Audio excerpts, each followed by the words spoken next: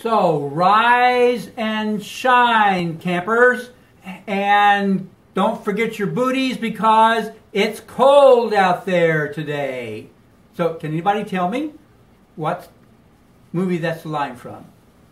That's Groundhog's Day with Bill Murray and Andie MacDowell in 1993, and it feels like we're right there.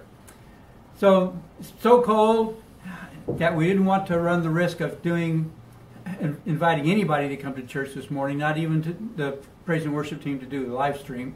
So we're just doing it old school, back to recording in my living room, and we're going to post it online.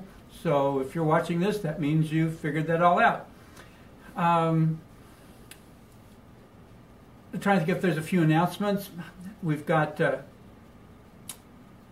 know that Ruth Gilchrist is feeling better, and Susie's finally starting to feel better, so that's good news. And there's a rumor going around that next Saturday, this coming Saturday, ladies' meeting is going to be at church at 9:30, and there's going to be sharing and fellowship, and I think Carlene said she was going to talk a little bit about the new Bible study on heaven that she and Karen have been putting together. So that's all cool. And I'm just trying to think if there are any other needs or updates I can share with you. I know Elaine Floyd is just about finished with her, well, she's not just about finished, she's in the middle of her physical therapy. So keep praying for her. She gets stronger and she gets better every day. Let me think if there's anything else. I'm sure there is, and if Diana was here, she would tell me what it is. But if I'm missing anything, we can just send it out to you in an email. We're not really going to try to do a full worship service here.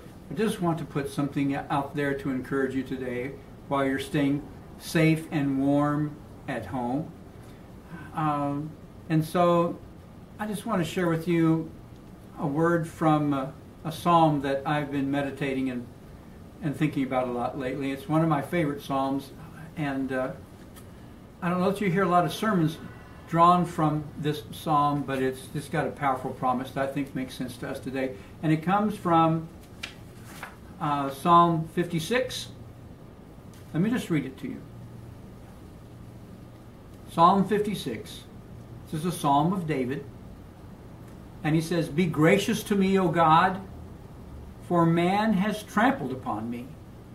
Fighting all day long, he oppresses me. My foes have trampled on me all day long. For there are many who fight proudly against me. When I'm afraid, I will put my trust in you. In God, whose word I praise, in God I have put my trust, and I shall not be afraid. Because what can mere man do to me? All day long they distort my words. All their thoughts are against me for evil. They attack, they lurk, they watch my steps, as they have waited to take my life. Because of wickedness cast them forth. In anger put them down. Put the peoples down, O God. You have taken account of my wanderings. Put my tears in your bottle. Are they not in your book? Then my enemies will turn back on the day when I call. This I know, that God is for me. God is for me. In God, whose word I praise, in the Lord, whose word I praise, in God I have put my trust, and I shall not be afraid. What can mere man do to me?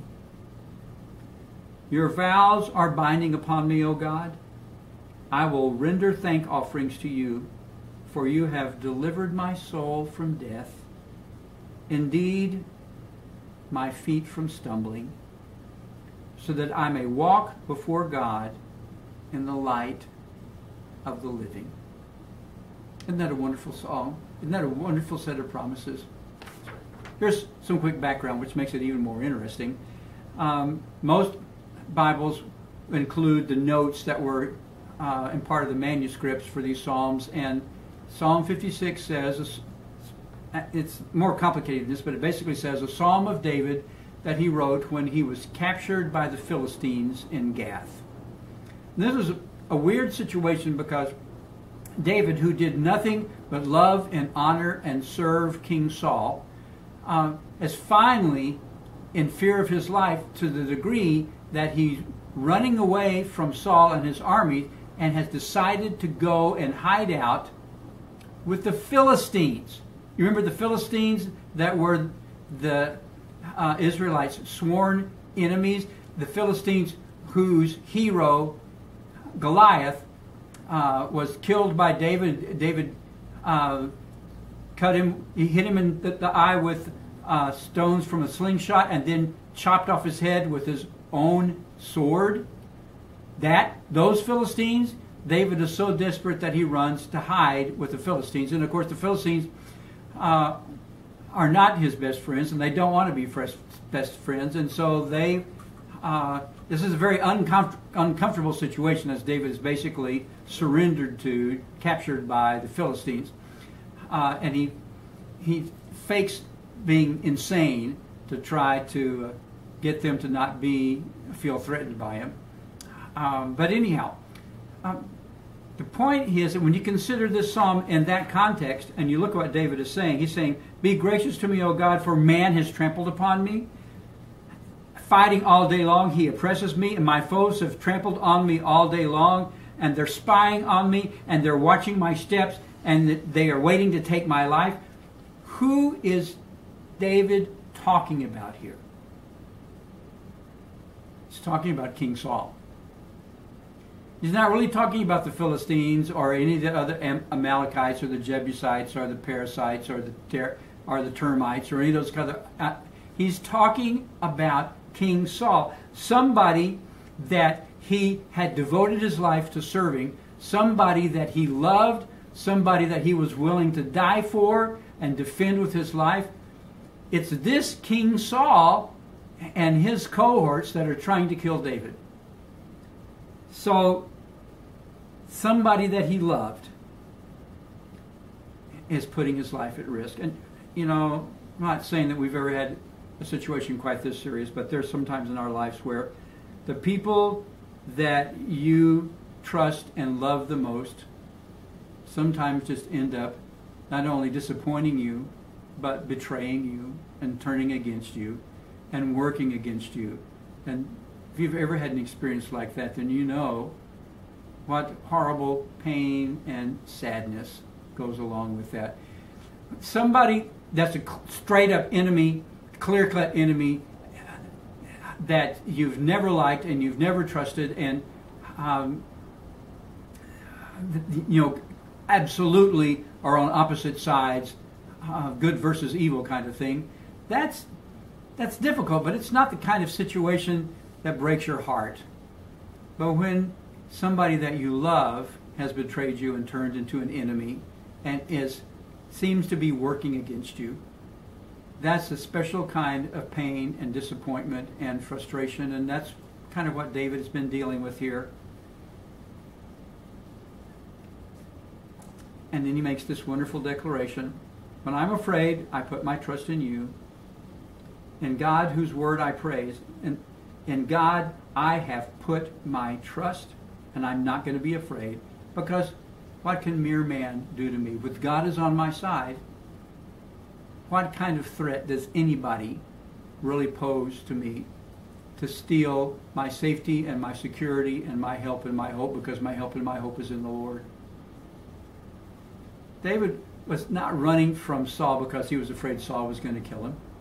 David was running from Saul to postpone a battle in which he might be forced to kill Saul, and he refused to do it.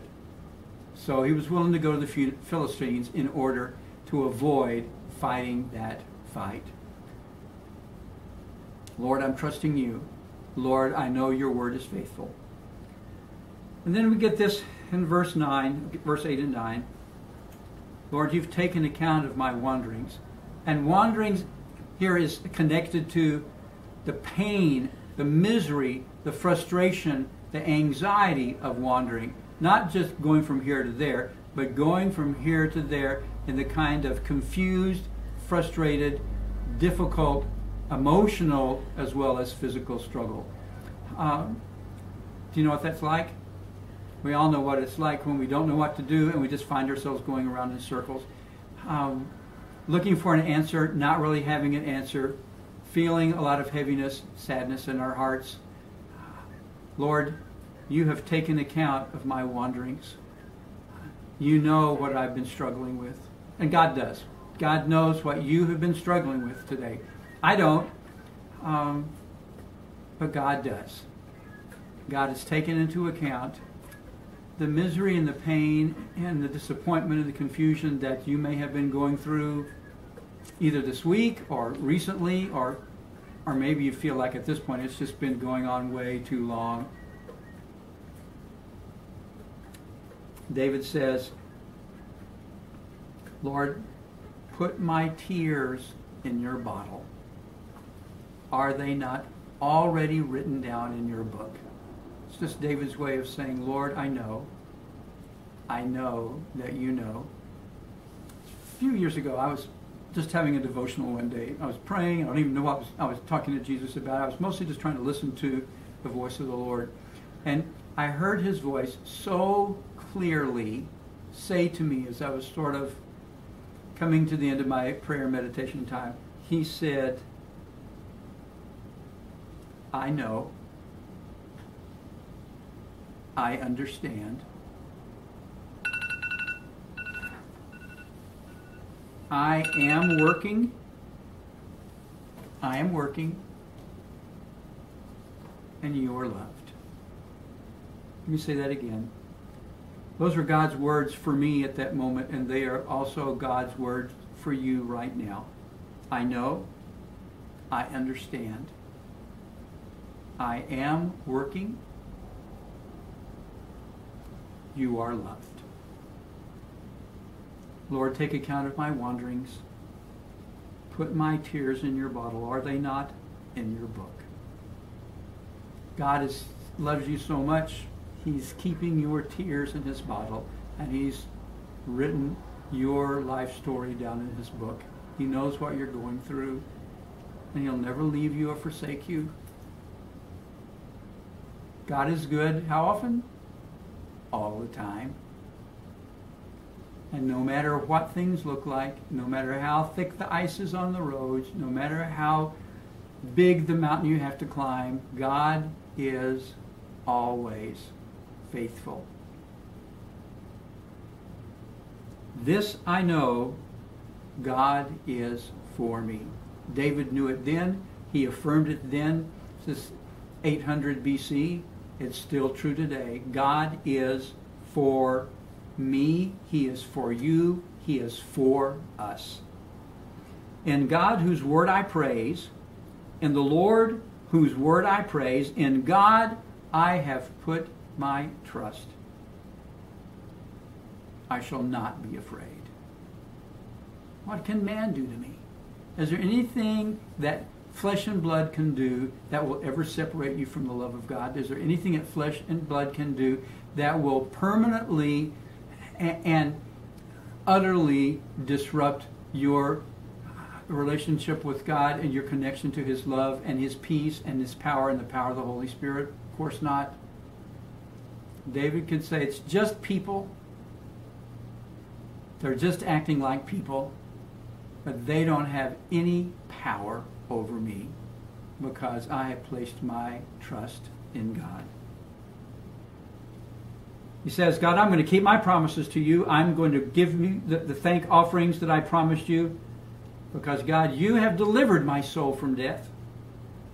And indeed, you have delivered my feet from stumbling so that I may walk before you in the light of the living. One more awesome promise then is you don't have to wait to get to heaven in order to receive love, joy, peace, patience, kindness, goodness, faithfulness, gentleness, and self-control. You don't have to wait to get to heaven before everything is worth living. God says, I will never leave you. I will never forsake you. I'm holding onto your hand right now so that we can walk together. Even on the times when you do stumble, it won't be fatal because I've got you. I'm holding on to you. We are going to get through this together, and we will be more than conquerors. So that's God's word for you today. It's His word for me, so I'm just sharing it with you. That's God's promise. And I'm just so grateful that even when we feel weak and lost and helpless and hopeless, God is great. He never fails. And His promises, the promises of His word, are always true. They're always yes and amen. So we're just going to close with a little song. Song that some of you know really well. It's an old hymn. I've got some good friends who are powerful in the Lord, but they didn't come into the Lord. They didn't come into the kingdom until they were adults. They weren't raised in church. They don't know any hymns. So this is one that I'm looking forward to teaching you. And Peggy's going to come and she's going to.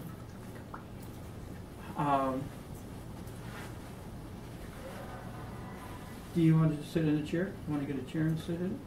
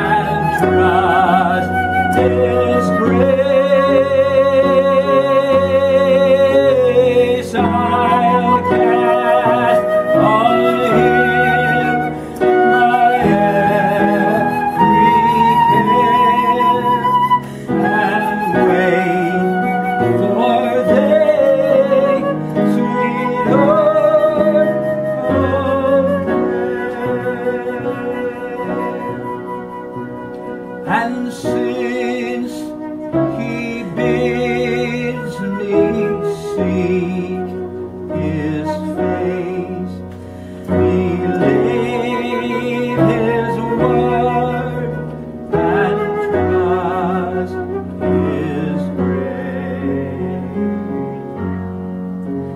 I'll cast on Him my every care, and wait for Thee, sweet Lord.